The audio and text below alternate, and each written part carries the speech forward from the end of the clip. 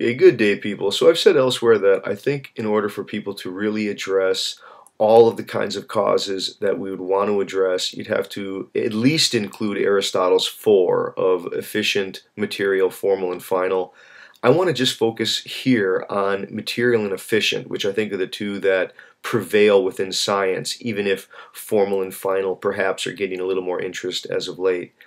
I think part of the problem in getting at material and efficient causality is that it seems as if some people seem to be suggesting something like this, that on the one hand you have determinacy and constraint, and on the other hand you have something like freedom or agency, and in order to have freedom or agency, what you really need to have is freedom from constraint.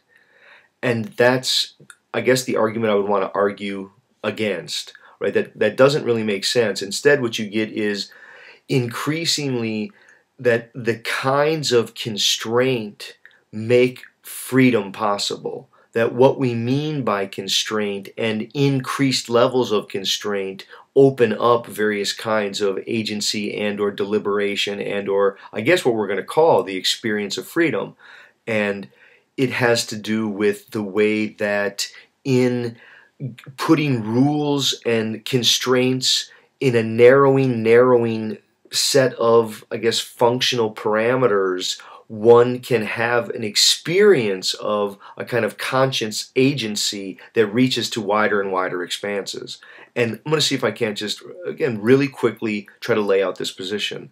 Now, part of the way you'd come at it is to say, what do we mean by the kinds of causality that come into play as you move from the inorganic to the organic and then through the various levels of the organic all the way up into life? So we could say, what are the kinds of causality that come into play as you move from the domain roughly of physics to biology, and then in biology you'd want to split it out, I think, into anatomy and physiology. And then you'd also probably want to be able to break that out into, even before that, you'd want to break it out into very early forms of life, the bacteria and protists and the other forms that were pre-sexual forms of regeneration or, I guess, growth and development. And from there, I guess you're going to get sexual reproduction, and then you're going to get, again, various forms of physiology, anatomy, various forms of life, and then you're going to get more and more complex kinds of nervous systems, limbic systems as you get into mammals, and then organisms with something like culture, humans with historicity and linguistics. It's like as you're moving through these domains, at no point are you leaving behind the kinds of causality of the previous or the prior or of the lower level, but you're adding new levels of constraint atop of those prior levels. And each additional level, which is kind of like a recursivity of causality, sort of folding back within itself and demanding greater kinds of constraints for the sake of new forms of free play. And so, I mean, just think of the origin of life being the establishment of something like a membrane or a cell wall that allowed for the differentiation of an organism and an environment. And when you move to something like, let's take these three processes, right? And these are, I guess, these are prior to sexual reproduction. Okay, so if you have respiration, metabolism, and respiration, metabolism, and digestion. Yeah, I mean, just those three in general, they seem to be different relations of causality. That is, although they're causal relations, and there are causal relations between what you're able to metabolize, what are the particular chemicals, the kinds of molecules that are involved in respiration, and what exactly is edible and digestible for any given organism. But those are material and efficient causal relations, but they're of a different order of complexity than anything at the inorganic world. Right? At the level of the inorganic, you don't have the causal relations of respiration, digestion, or metabolism. Now, life itself has those capacities for hundreds of millions of years before anything like sexual reproduction enters the scene. But once sexual reproduction enters the scene and you get multicellularity, both in plants and animals, now you have what could be called the emergence, right, of cross-fertility as a delimitation of the kind of probability field that opens up with that development, right? So it's like you could see as you move from each level, and I think the levels are simultaneous. So right now, my body is completely subject to physical laws and physical forces, but the physical forces seem very brute. You basically have literally forces of mass, acceleration, you have gravitational attractions, you have, I guess, electromagnetic rays and things that are affecting the body in certain ways. But it's like those seem very different, I guess, than the kinds of things that we're talking about when we talk about life, motility, appetites and desires, and the kind of probabilities that open up with the need to feed the appetite and to sort of rove through space, and all of the various contingencies that come from, again, the establishment of a cell boundary or of an organismal boundary in its relationship to its environment, right? It's like there are internally complexifying greater levels of constraint that then make certain kinds, again, of probability fields crop up under which there's a free play or a kind of agentative function within that probability field. And it's, as I say, everything, it begins with life itself, but then it becomes more and more nuanced, finer and finer grade, and increasing ranges and expanses of, I guess, space and time come to be incorporated. So, as I say, at first, prior to sexual reproduction, it's very local. It's basically constrained to respiration, to metabolism, and to digestion. But once you get hereditary selection and the kinds of contingencies that come from sexual variety, and then also, I guess, the problematic relationships of organisms who need to find a mate, and that reproducing becomes, I guess, a mandate for the organism within a probability field for which failure increasingly becomes possible. See, failure doesn't really make sense at the level of the inorganic, but failure to achieve various kinds of probabilities within the field that's been opened for that level of causality, see, that increasingly starts to happen as you move up these various levels. So take then the, again, really important drift between, or let's go back to even the mating. I mean, mating and sexual reproduction and the boundaries of cross-fertility between organisms, right? I mean, certain organisms, like take species of dogs, right, or kinds of dogs, right, they're able to reproduce offspring that mix breeds, right? So you have these various breeds of dogs that, again, where cross-fertility is itself a kind of operating parameter of free play within a completely deterministic field.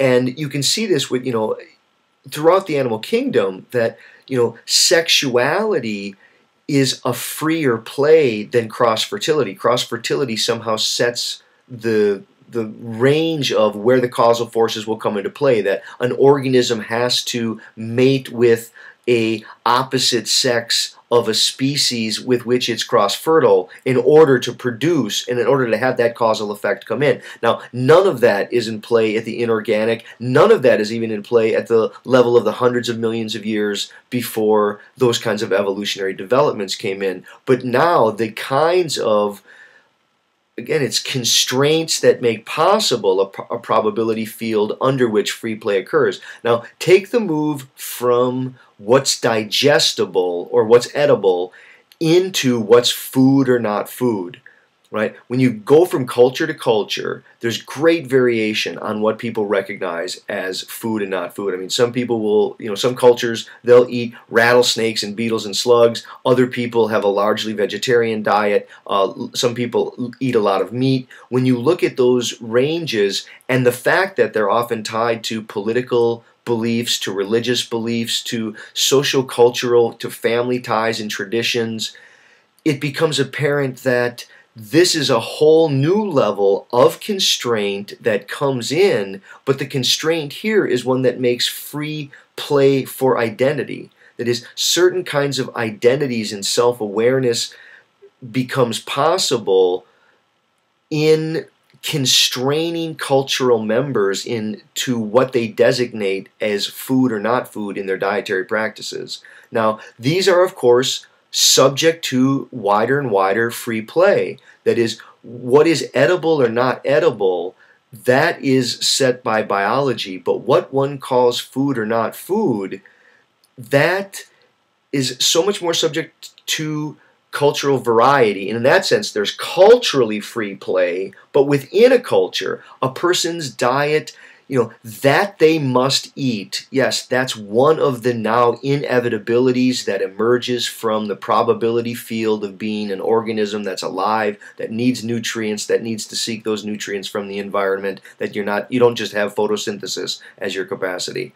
But to that extent, you're free to select what you're going to eat, to the extent that those aren't scarce resources in the environment. I mean, there's going to be interactive relations, but once there's something like abundance or more than scarce conditions, the possibilities for choice were one of the things that were liberated into that organism that took on the constraints of being an organism that has motility and can seek out food in its environment or nutrients in its environment, which nothing in the inorganic level can do that. I mean, nothing at the inorganic level has the kind of cell boundaries by which that matter can relate to the larger environment with relations of, quotes, appetite and desire or frustration. See, those are causal relations, but they're causal relations at a different order of complexity,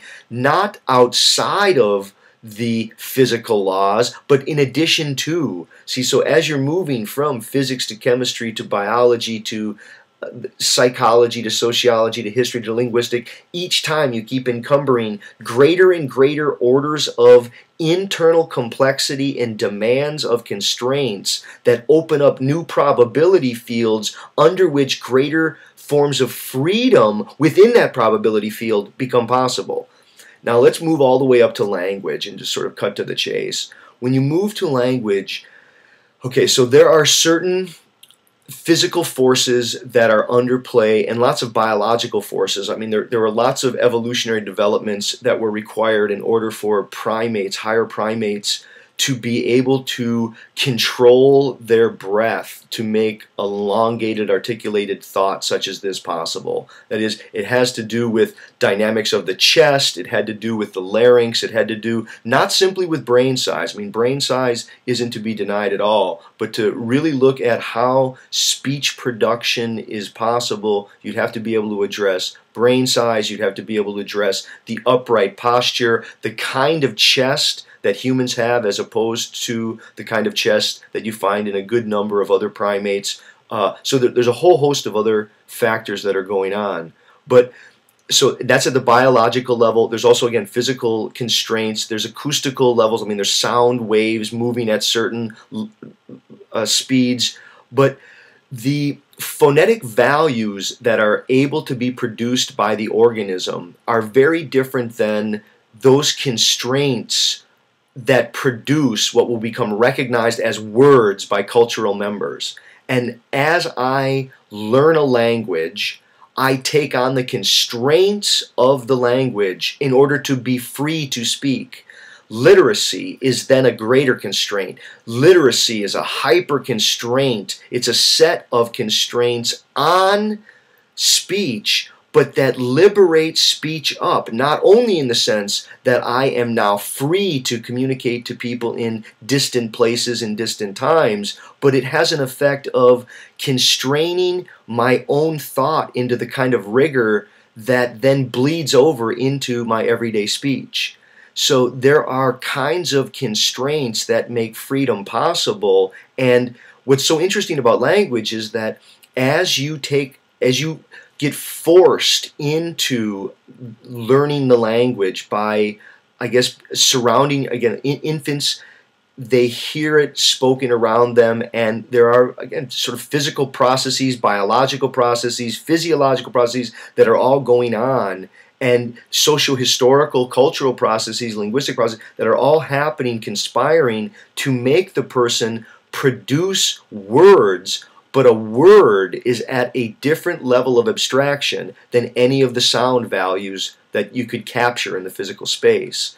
But notice, because of that, because the words themselves aren't contained at the level of the physical sound, but they're abstractions such that anyone speaking any language could hear these sounds, but you have to know English in order to know what the words are. That really means that the imagination has been liberated from the particular space-time of the speaker.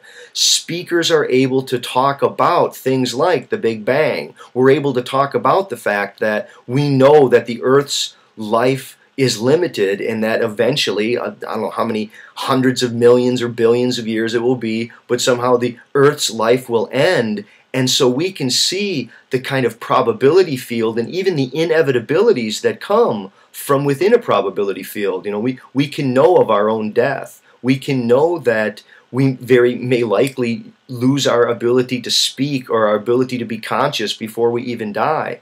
I mean, there are lots of ways that these constraints, I guess, break down, and we see the inevitabilities that are implied by, I guess, probabilities and possibilities.